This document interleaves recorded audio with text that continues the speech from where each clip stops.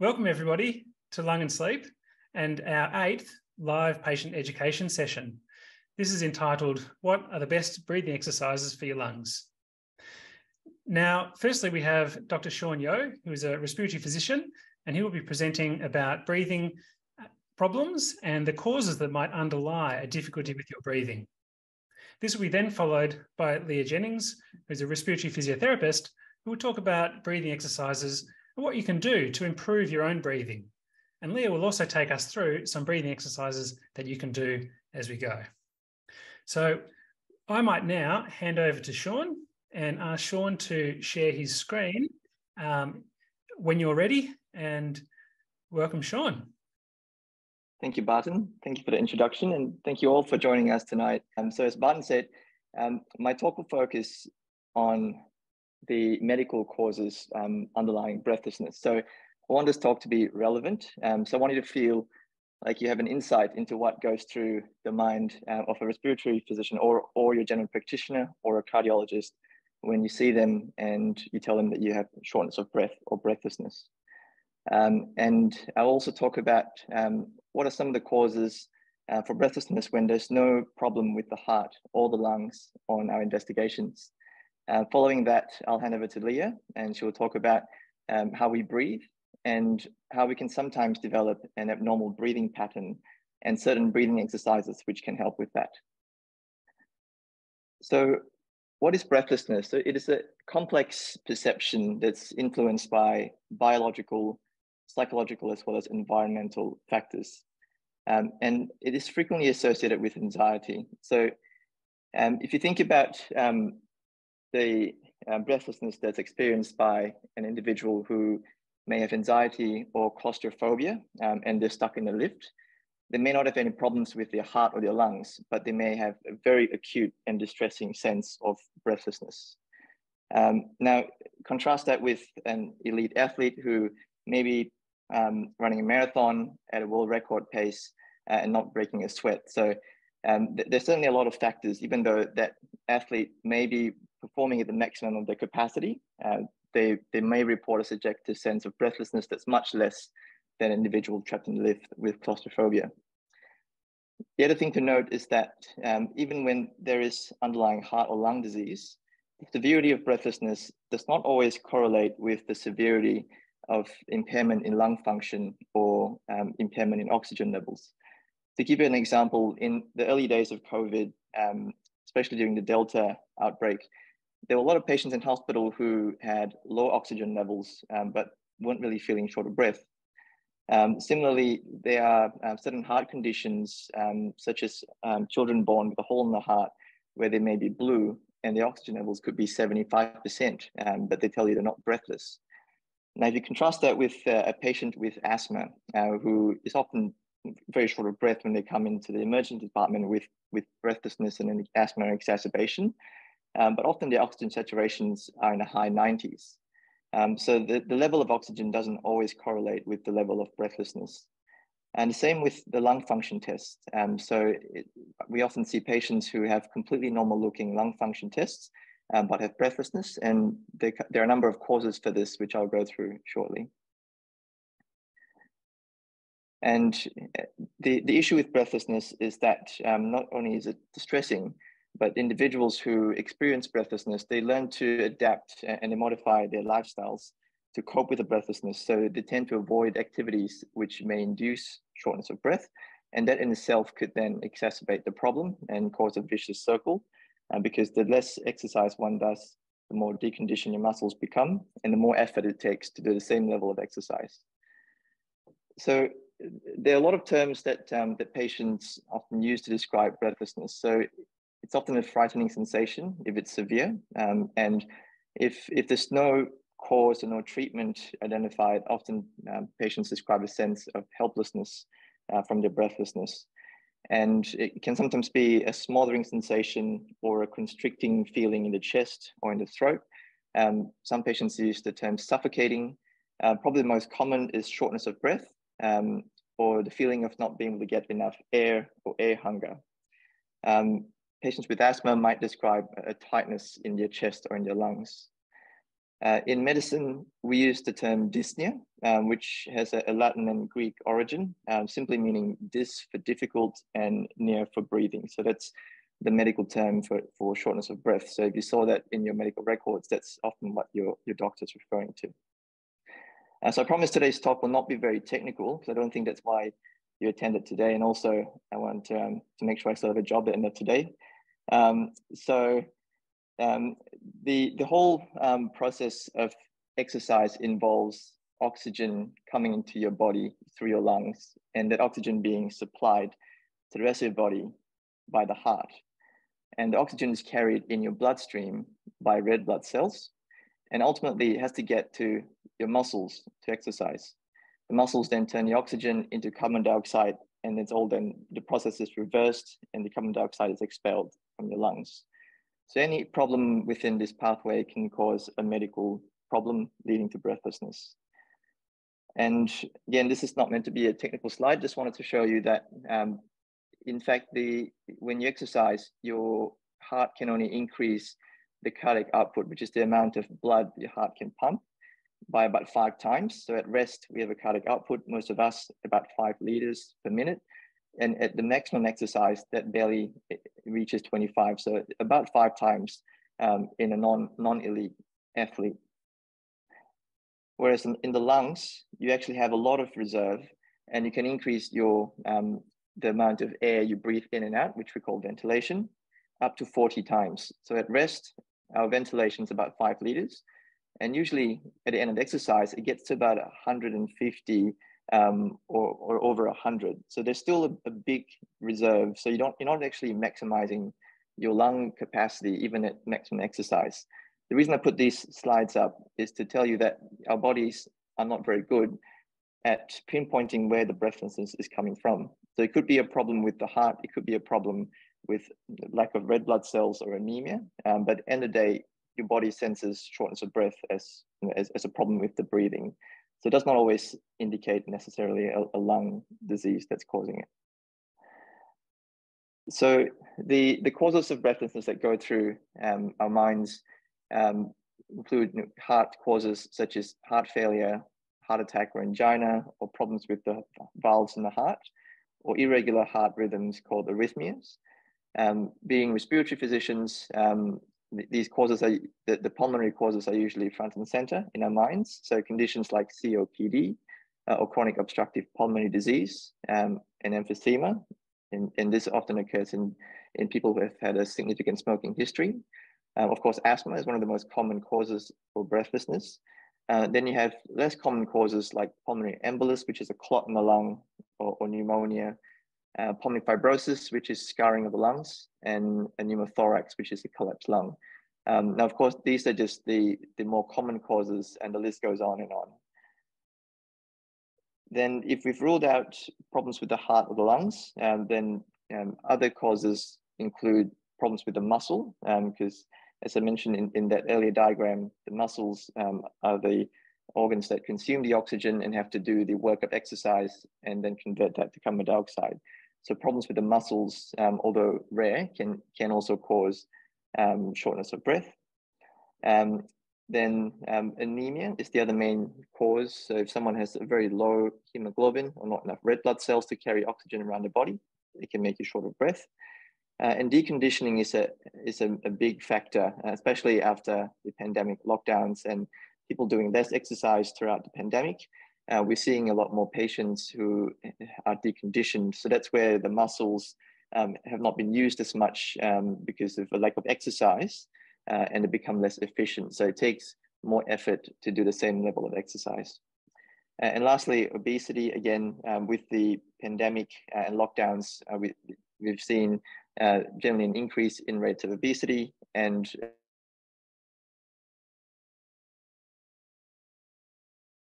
it causes shortness of breath with less and less levels of exercise. So then after thinking of all these medical causes, we also consider functional causes. And we don't often do that in sequence as I've presented. Sometimes we're thinking about these functional causes at the same time as we're thinking about the medical causes. So one of the important causes of shortness of breath, which is being recognized more and more often, is a condition called dysfunctional breathing, which Leah is going to expand on in her talk, and vocal cord dysfunction, which is a problem where the vocal cords move abnormally when trying to breathe in and out. I'll talk more about this in the next few slides. But there is a significant overlap between all of these causes, and we know that patients who have certain lung conditions like asthma or COPD tend to have very high rates of concomitant dysfunctional breathing or vocal cord dysfunction. So all the expert guidelines now recommend that we look for these conditions, these functional problems, at the same time as treating or investigating for other medical problems of shortness of breath. So how do we investigate the cause of breathlessness? So sometimes the cause can be quite obvious. So if someone's having, if someone has uncontrolled asthma and is wheezy and there's all the hallmarks of coughing and chest tightness, then sometimes it can be quite clear from the start what's the cause. But not uncommonly, we see patients who have breathlessness and undergo a whole range of investigations sometimes without much to find the end of it. And it can be quite a frustrating process. So to give you an example, often your GP, before even referring to a specialist, would have sent you for an echocardiogram to investigate shortness of breath. That's an ultrasound scan of your heart. They would have done a blood test to make sure you're not anemic. And if there's still no clear cause, then often a cardiologist would be involved, and they might perform a stress echocardiogram. So that's where you exercise on a treadmill or a bicycle and they scan your heart after exercise. And if there's any concern about blockage in the arteries of the heart or coronary artery disease, then you may undergo an angiogram to look for the blockage and to fix the blockage.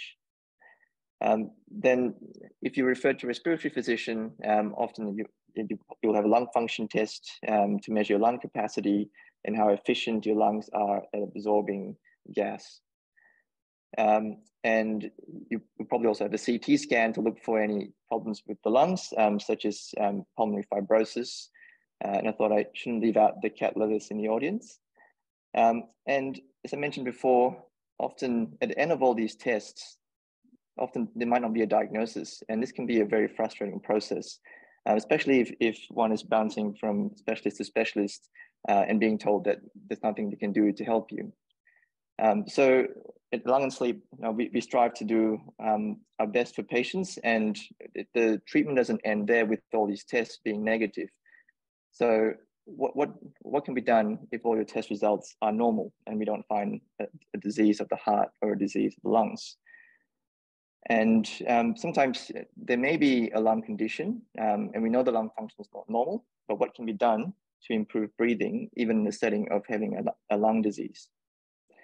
So as I mentioned before, one of the functional causes for shortness of breath is called vocal cord dysfunction.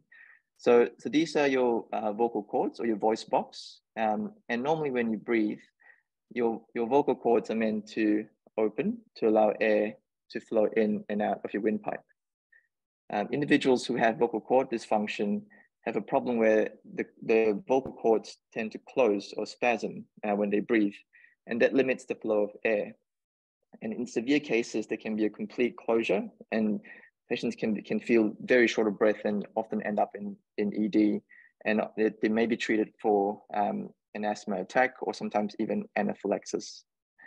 So some clues to vocal cord dysfunction include a difficulty with breathing in. So the difference between vocal cord dysfunction and asthma is that asthma is often worse when breathing out, and that's when people with asthma tend to wheeze the most. In vocal cord dysfunction or VCD, the problem often lies with breathing in. So there may be a loud noise from breathing in, or the patient might describe to you that they can't breathe in, but they may be breathing out okay.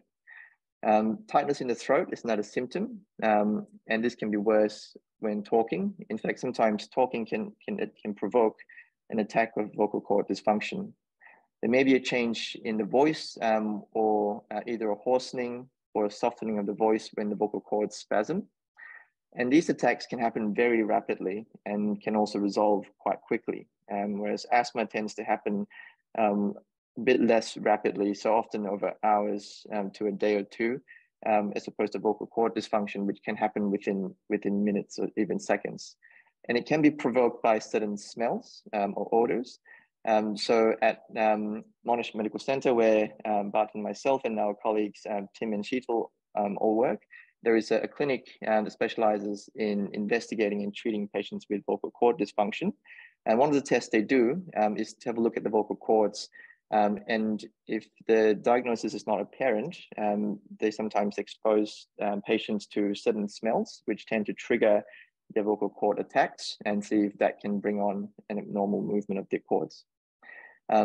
People with VCD often have normal lung function, and they don't respond to prednisolone, which is the steroid tablets that often work for asthma.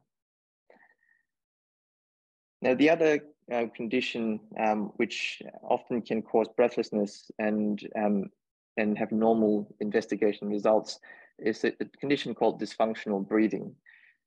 So it's a condition where a person starts to use more of their chest muscles, particularly the upper chest muscles, to breathe. Whereas in normal breathing, you're meant to use your diaphragms, and that's called belly breathing. So this animation illustrates the diaphragms. So the diaphragms are the muscles that breathe, that are responsible for breathing when you're at rest. So they're designed to work 24 hours a day, 7 days a week for your whole lives. And they're very sturdy muscles.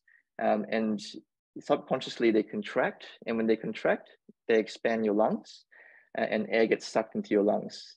And when they relax, the lungs get pushed up and air is expelled. So all that's meant to happen subconsciously. So you don't actually have to think about your breathing.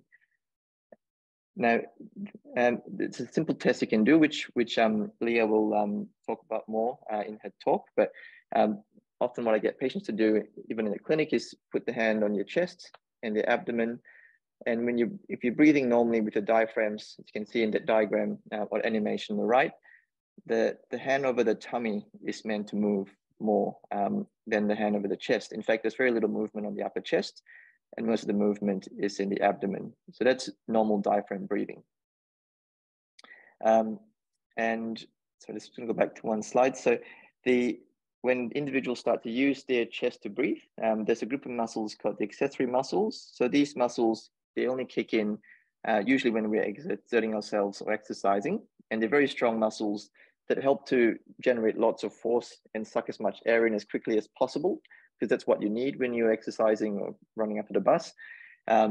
Whereas if you start using those muscles subconsciously to breathe in and out all the time, then they can get tired and fatigued. And if you're really resorting to these muscles at rest, when you try and exert yourself, you don't have that reserve to push yourself any further. So it is a subconscious condition, dysfunctional breathing. It's not something someone chooses to have, but it can be a pattern of breathing that evolves over time because of an underlying lung condition. Some patients learn to adapt to a different style of breathing, which can actually then, if anything, make their breathing even worse. So the good thing about lung and sleep is we have a team of dedicated respiratory physiotherapists. And I think that every good respiratory clinic should have respiratory physiotherapists, because these conditions are very prevalent and very under-recognized. And I've yet to have a patient who I suspect has had dysfunctional breathing who I've referred to our colleagues in respiratory physiotherapy and come back and said that they haven't had a good outcome. So I think all the patients I've referred have found seeing Leah or Ellie very helpful. Thank you very much for the invitation to speak again. As Barton and Shaun have both said, my name is Leah Jennings, and I'm actually the practice manager at Lung and Sleep. But my clinical passion and years of training is really in physiotherapy, and particularly in the area of respiratory care. So I will start to go through a little bit about the ins and outs and the best breathing exercises for your lungs. So as Shaun and Barton have alluded to, this is Ellie Kavanagh, who is a very experienced respiratory physiotherapist, and myself. Ellie and I both trained at Monash. And between us, we have 30 years of combined experience in delivering respiratory care. So I'd like to think I wasn't quite that old, but it creeps up. We both have postgraduate qualifications. So I have a Master's of Cardiothoracics or Master's of Physiotherapy in Cardiothoracics, and Ali has a Master's of Philosophy in Geriatric Research. But over the last few years, with the particular, I guess, advent and starting to better recognise the effects of dysfunctional breathing and breathlessness in the community, Ali and I have both gone on to do some further study in this area, and we are both certified Radcliffe practitioners. So I will tell you a little bit about that as we go on. So the first thing, just to all let you know, the thing that we usually get asked is what, as a respiratory physiotherapist, what is it that we actually do? It is a little bit of a niche area. So essentially, we specialise in assisting patients to optimise their breathing pattern, clear secretions. We treat usually the dreaded cough that people come in with that just won't go away. And last but certainly not least, it is breathlessness that we work with. So we do work with all of those conditions that Shaun talked about with COPD and emphysema, difficult breathing patterns, coughs, and we do a lot of work around inhaler and nebulizer education. What we do really just provides an adjunct to medical management. So usually when we work really closely with the respiratory specialist that you'll be seeing, and we talk really frequently about the best course of care for you and your breathlessness. So from there, everything as professionals that we are talking to you about tonight may really sound quite innate, like we just breathe and it happens. And it is really something that you would think comes really naturally. And it's, I guess we're born with the anatomy and physiology to make that happen. But what happens can be, what happens in our life can really impact so much on our breathing and the many other things that happen in our life. So what does breathing well actually look like? Breathing, and I won't dwell on this, I'm a bit like Shaun, we don't want to talk about too much of the nitty gritty of anatomy and physiology, but breathing is really the process of moving air in and out of the body. And by nature, most of our breathing should occur through a nasal breathing cycle. One side of our nasal passage cleans and clears the air, while the other side filters and humidifies the air. The air then goes into your pharynx and your larynx and comes through the vocal cords, and the vocal cords is what produces speech, which is what Shaun was talking about, and comes into the lungs, into the trachea and the bronchi and the smaller bronchioles. So breathing itself, like Shaun described, should be quite quiet. It shouldn't be very difficult. When we inhale, we actively use our diaphragm, and when we exhale, it passively recoils. So it doesn't take much work. But it's really important that we understand, I guess, the linkages of breathing. So our breathing is not uniquely impacted just by the anatomy of our body. So the problem is that we have to understand the biomechanics of how the body works, the physiology of how the body works, and also the psychology of how it works. And so there's the thinking and feeling of experience and all of those factors. The problem is that when one of those systems, so when one of the biomechanics, the physiology, or the psychology is out of balance, then we end up with what we term a dysfunctional breathing pattern. So when we think about the brain, we need to really start to think about where breathing happens. So in the brain, the location of the breathing center is in this lower part of the brain here. You can see really closely attached to it though, just above here, is what we call the emotional brain. And this, I guess this image really tries to depict the really close relationship between mental and emotional influences on the regulation of our breathing. So if you get a stress stimulus in that yellow part of your brain, so something like maybe a work deadline is approaching or you've got a bill due, you can get a release of chemicals that influences the breathing center to conduct your breathing in a certain way that ends up making you feel breathless, essentially. So this happens at a very subconscious level. In the red part of the brain, this is your thinking brain here. And as it's really where we get our reasoning and logic from. So what we try to do in teaching you breathing exercises is really thicken this barrier of this part around the red brain that hopefully stops so many of the chemicals affecting the location of where your breathing's coming from. So hopefully as you get a thickening there and a better regulation, when you get in those stressful situations, then you won't get those strong chemical releases and changes in your breathing pattern.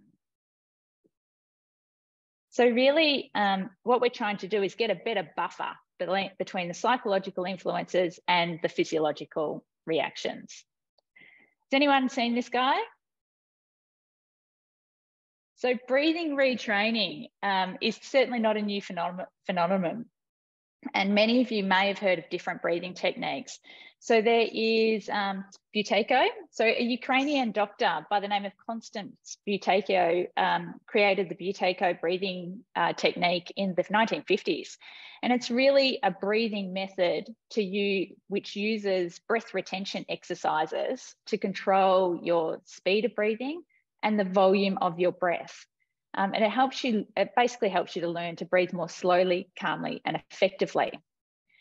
This guy here is Wim Hof, who was a Dutch extreme athlete. And there's a bit of, you hear a little bit right now about people using the Wim Hof method of breathing. And it basically he got the name Iceman after breaking a number of world records related to cold exposure. So the Wim Hof method of breath retraining uses a combination of cold therapy and breath control to regulate your breathing. There's Soma breath, which utilizes breath control to maintain extremely low breath rates. And that probably relates more to the meditation or meditative practice rather than breathing retraining. So there's lots of different breathing patterns. So like Shaun said, I'm about to go in and teach you a couple of breathing exercises to get you started. But the things that people tend to report to us is often that they're mouth breathers. You can have a really hoarse voice, frequent yawning and sighing. So yawning and sighing is an interesting thing because it is actually a really normal pattern of breathing or something that we do within our normal pattern of breathing. We usually sigh around 10 times per hour, but people with breathing dysfunction will often sigh a little bit more frequently. We sometimes hear people talk about a increased incidence of headaches or neck aches, upset guts sometimes, panic attacks, cough, sputum, and throat clearing. Have you heard it? Have you ever heard people as they're talking to you, they just constantly go to clear their throat? That is often also a sign of a dysfunctional breathing pattern. There's often wheeze or stridor, which is that noisy breathing. So these are the things that we look for when we try to work out how best to treat your breathing issues. So from there,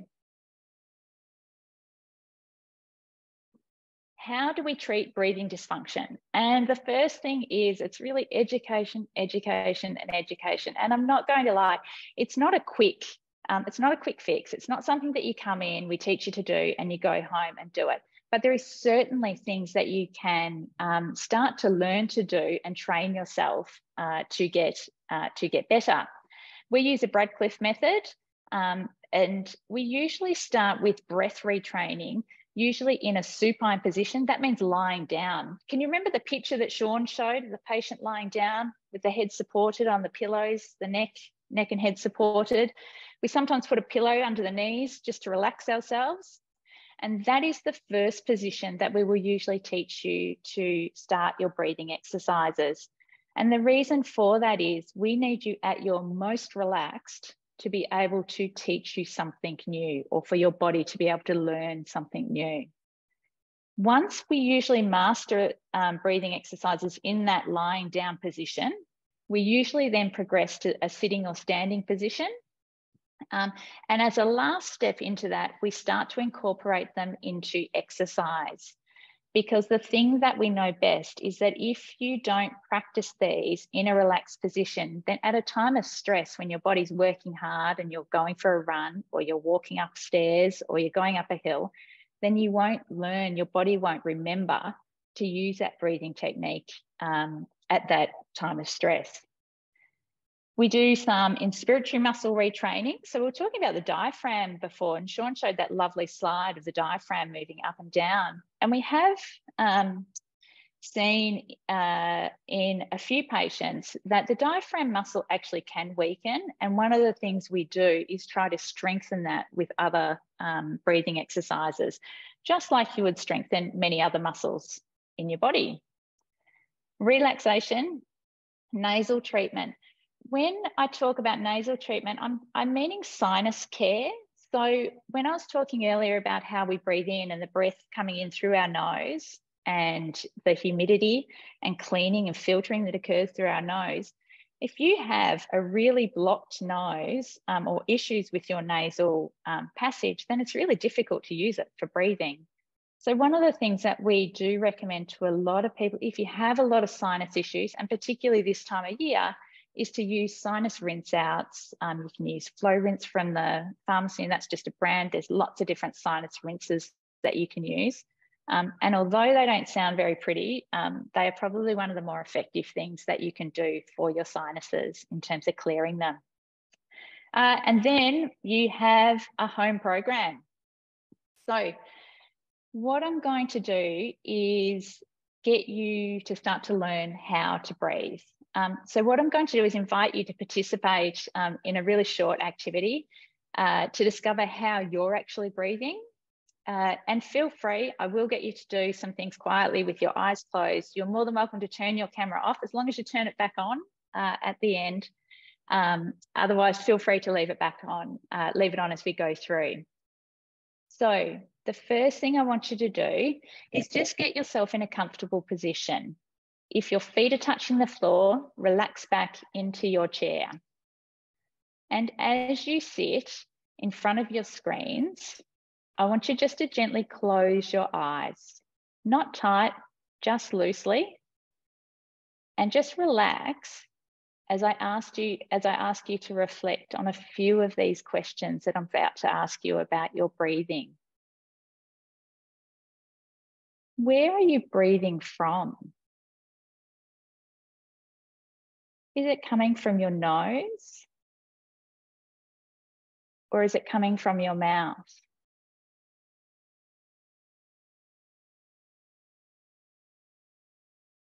Have a think about your breath in and out.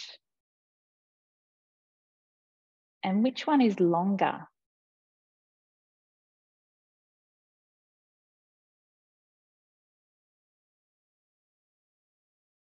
Is there a brief pause at the end of your breath before you take your next breath in?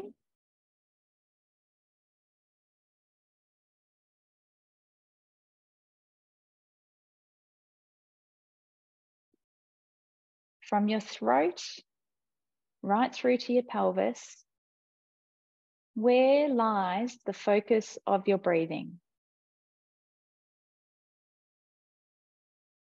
Is it higher up in your chest, or is the focus down towards your belly?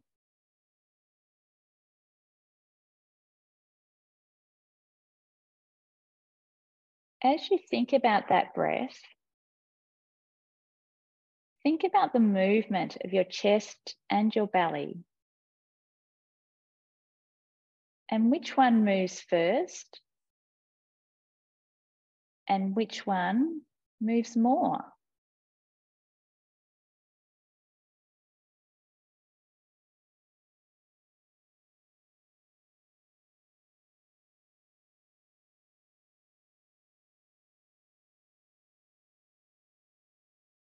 So you can gently open your eyes again.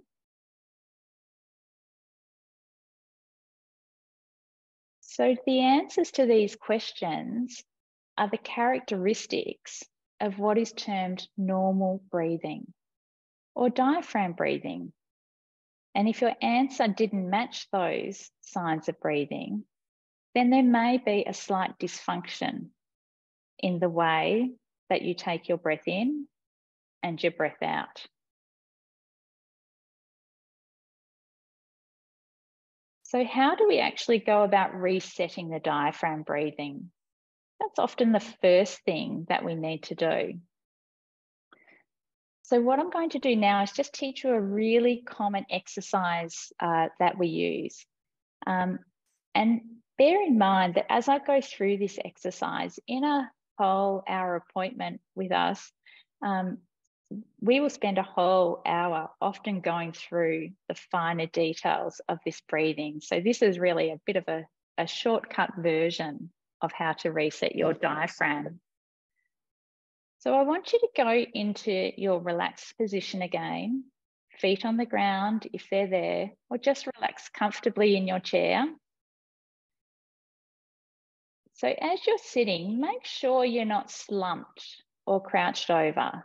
You must be able to relax your body, close your eyes, and follow my instructions. During the pauses, just relax. The first thing is to loosen and shrug your shoulders up to your ears.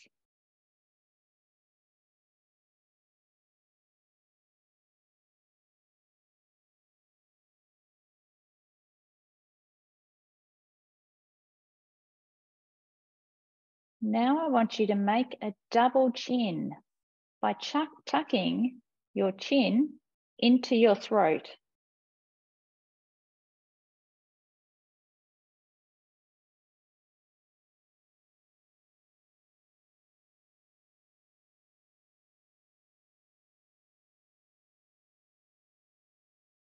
And loosen your lower jaw, so wiggle it side to side.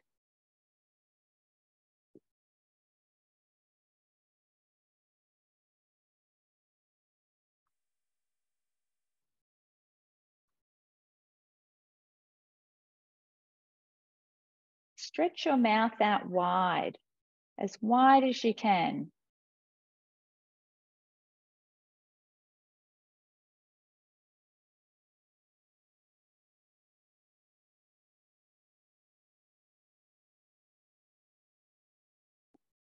And just close your lips softly together.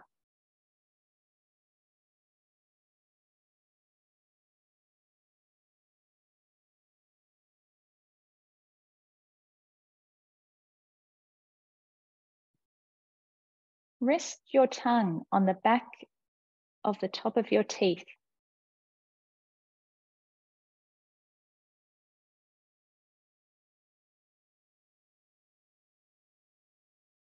And raise your eyebrows.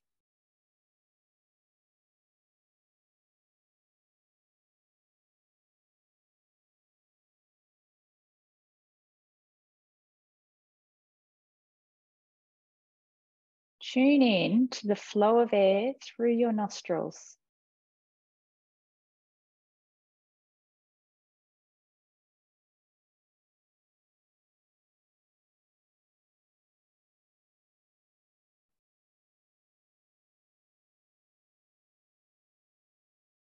And your breathing is low, slow, and long.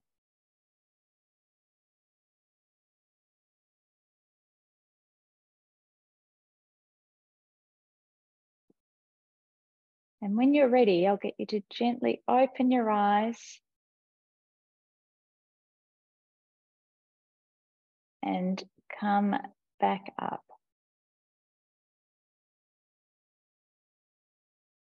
So I hope you were not all asleep at the end of that.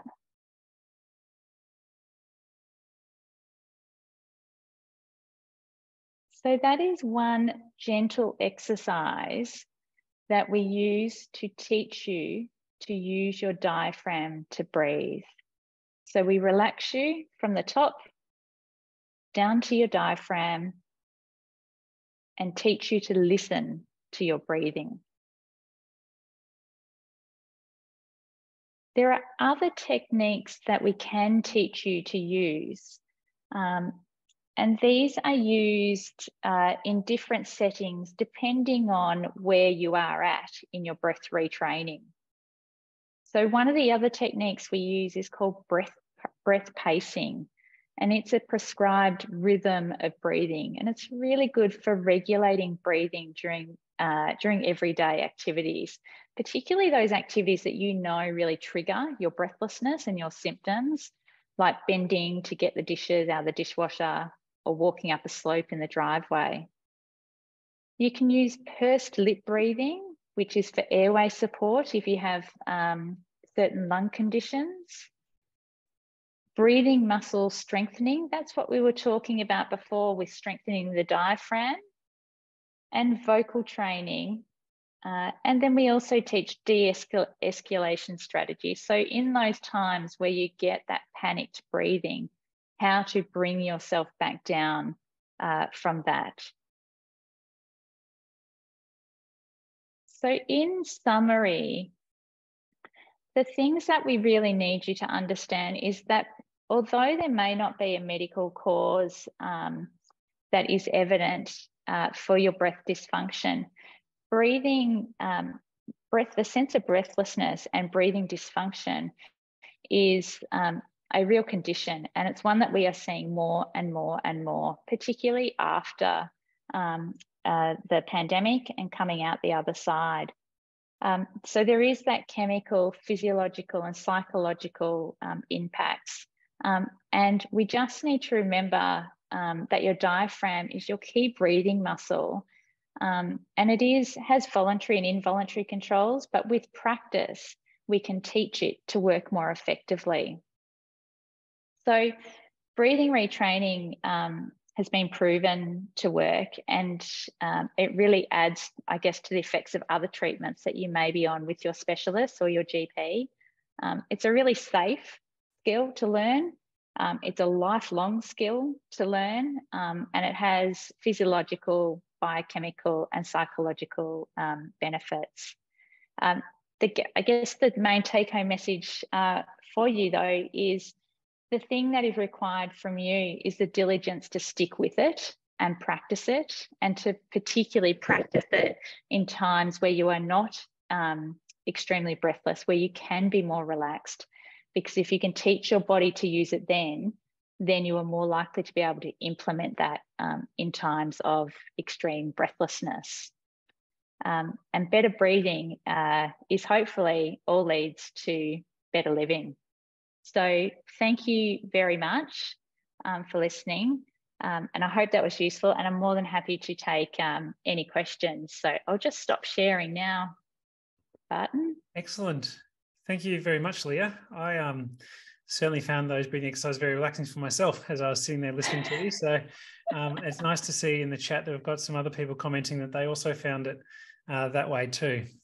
And I think it's interesting, isn't it, the link to breathing and mental health, and how beneficial those sorts of exercises are in with mindfulness and relaxation. And I think that's what we've learned more and more recently, is that there is a really strong link. And although sometimes breathing dysfunction can start from a place of a psychological stress, those physiological changes happen over time. So the longer you keep that level or that pattern of breathing, and the more it slightly changes over time, you get different chemical releases in your body, and it becomes a real medical dysfunction. Yeah. We've got some very good questions coming through, so I might just start to go through them. Casey asked a question about asthma and vocal cord dysfunction and said, can vocal cord dysfunction feel just like asthma? Maybe I might start with Shaun on that one to seek your thoughts. Thanks, Casey. That's a very good question. And it's a question that often even comes up amongst doctors. So to answer your question, it can present very similarly. And often patients can be misdiagnosed as having asthma, and they may be given a lot of Ventolin or steroids. But the key is that if it is purely vocal cord dysfunction, a lot of Ventolin and steroids tend not to improve the condition very much, and in fact might actually make patients more anxious and could actually worsen their vocal cord dysfunction. But the important thing to note is there is actually a lot of overlap. So in patients who have severe asthma, there is a very high proportion of them who also have vocal cord dysfunction. And it's important to keep that in the back of our minds. So even when we are treating patients who have confirmed asthma, we still often think about the possibility of vocal cord dysfunction, and it can be quite difficult to differentiate the two conditions. So if we're not sure, we refer them to the specialist clinic at Monash, and they'll do a very thorough assessment. Thanks, Shaun. The next question from Phil was, he suggested that when he does breathing exercises, he sometimes feels dizzy.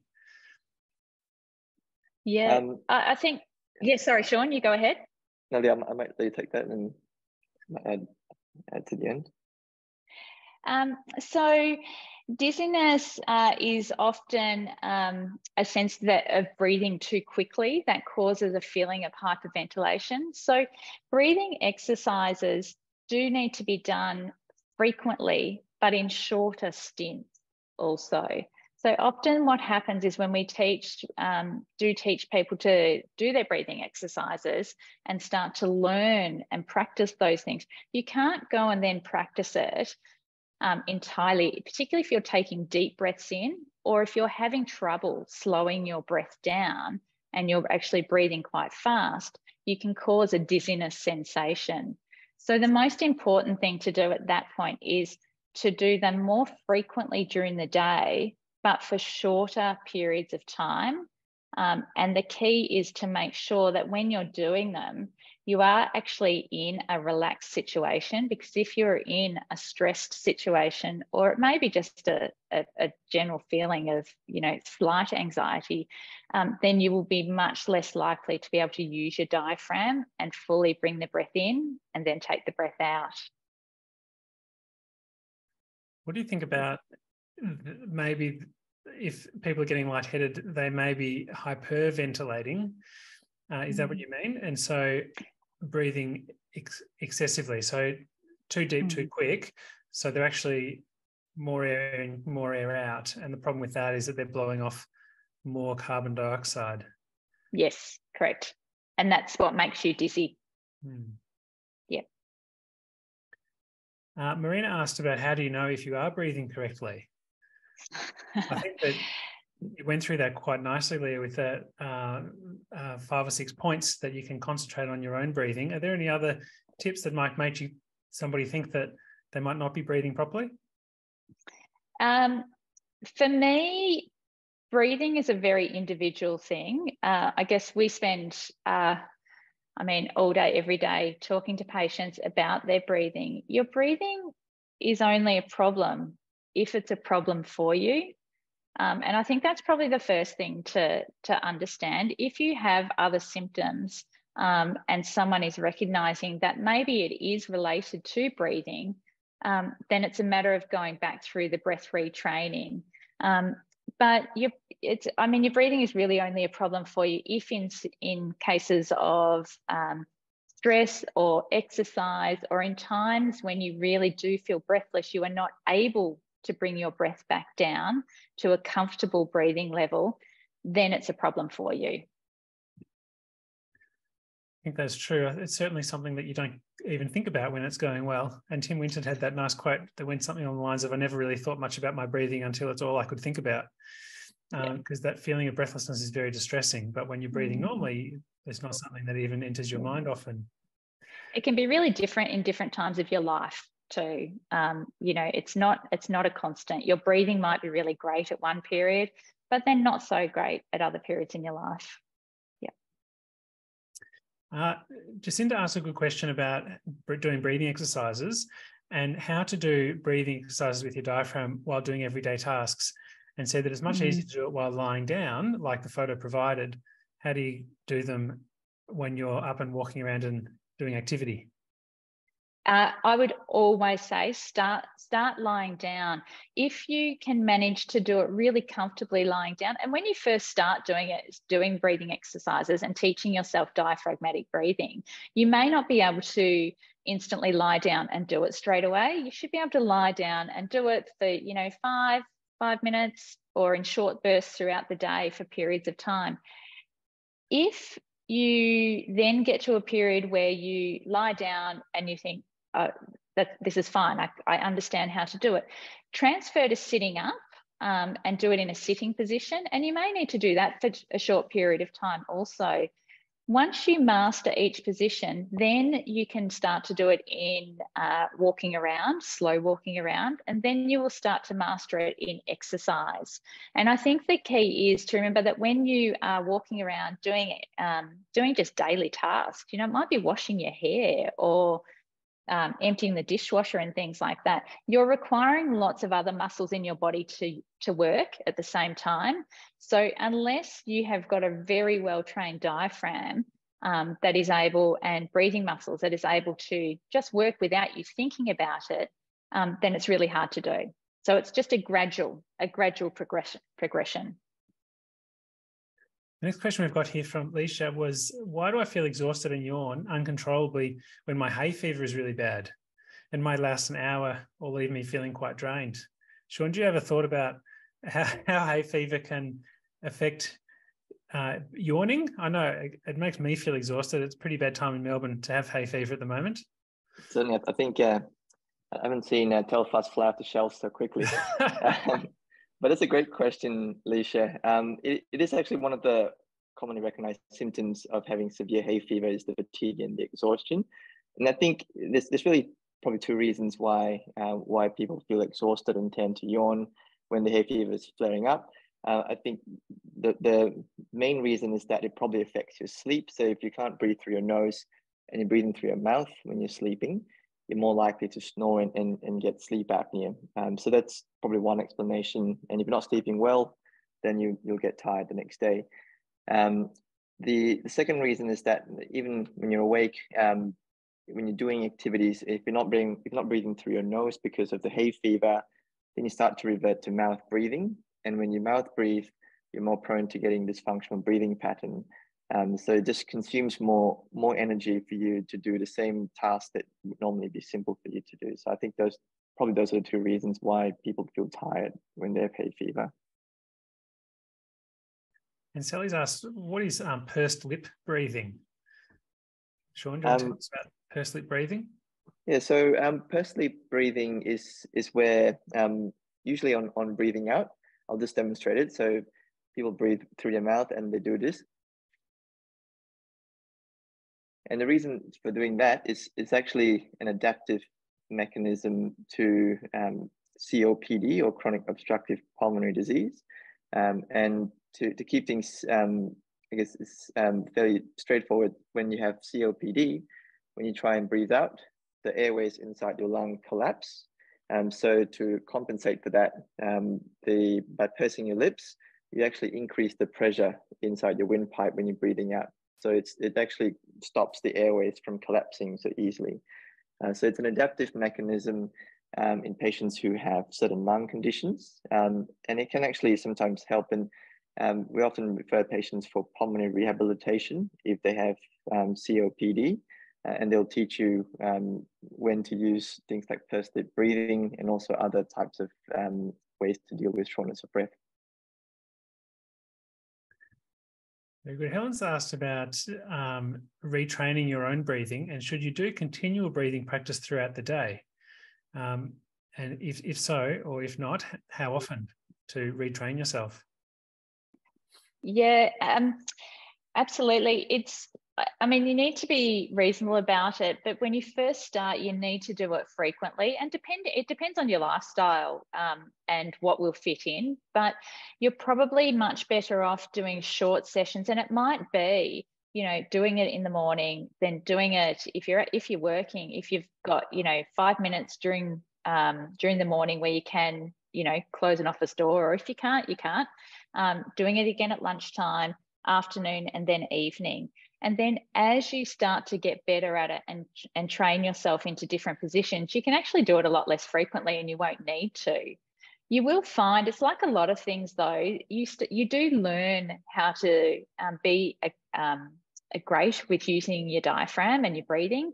But often at times there might be things that trigger you off, something, you know, some event in your life or an illness. It might be another respiratory virus, and you find that happens and it sets you right back again. And then you have to go back to just starting to retrain yourself. But you will find the second and third time you need to go through that process that you can do it much quicker, because your body does remember how to do these things. So yeah, it takes time, I would say, but to start off with, you know, 3 to 5 times a day, just for short periods. I'm only talking like, you know, 2 or 3 minutes each time.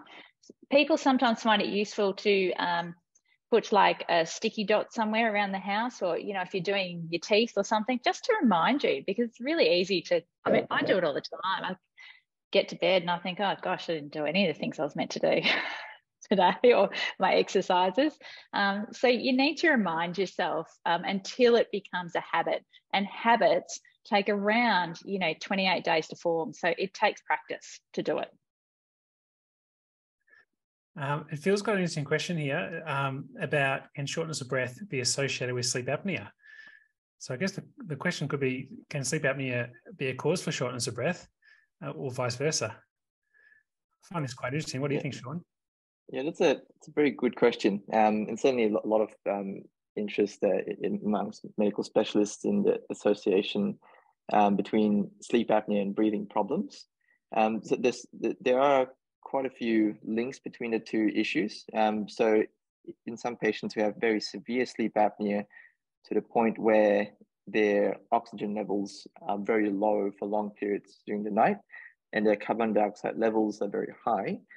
So that can actually lead to a very severe condition where the blood pressure in your lungs goes up. It's called pulmonary hypertension. And that can put a lot of stress on the heart and can cause severe shortness of breath. And also in a less direct pathway, if you have sleep apnea that's not treated, it can actually increase your risk of having certain cardiovascular diseases like high blood pressure and abnormal heart rhythms like atrial fibrillation. So indirectly, if your sleep apnea is not treated, you're more at risk for having heart problems, which could then also cause shortness of breath.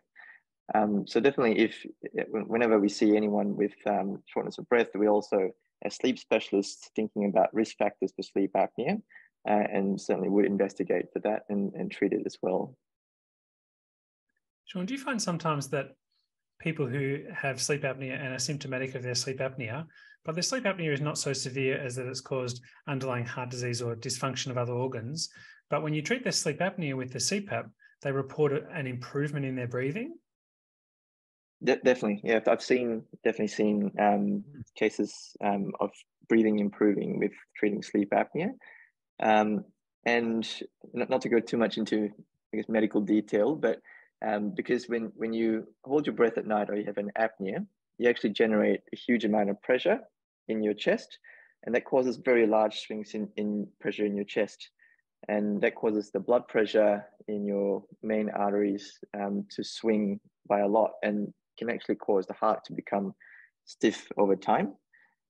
So it's a condition that is being recognized more and more, called heart failure with preserved ejection fraction, or basically in non-medical terms, a stiff heart syndrome. And it's becoming a bigger problem now, especially with people having more risk factors for having sleep apnea, and that's not treated. That the large swings in the blood pressure at night can cause this stiffening of the heart. So if you talk to cardiologists, they're also very clued into looking for sleep apnea and treating sleep apnea in their patients as well. Because sometimes it's a bit of a surprise, I think, that there's not an obvious cause for someone's shortness of breath, but it's obvious that they might have sleep apnea, and treatment of the sleep apnea actually improves their shortness of breath. It's interesting. And I think sometimes it may be also contributed to by the fact that people feel so much better with good quality sleep that they just feel better overall. And definitely we can't overstate how important it is to have a good night's sleep. I think if you if you're not sleeping well, then you just start off the day from a lower baseline. So definitely having your batteries recharged at night, it just sets you up for, for a better day. Very good. And the last comment we had was from Phil asking about Wim Hof and asking him, Leah, do you know if he's still alive and we're going in the ice bath, chill the lungs? Question, Shaun? No, I don't know that Wim Hof is still alive. I think he is, isn't he? Is he? I'm not sure. I think so. Ice baths are like becoming more and more popular at the moment, and probably one of the things to think about with different breathing techniques, because everyone there's lots of different methods out there, and I think it's really important that sometimes it doesn't necessarily matter the type of breathing retraining you do, although I think from a dysfunctional breathing method you need more of a processed program.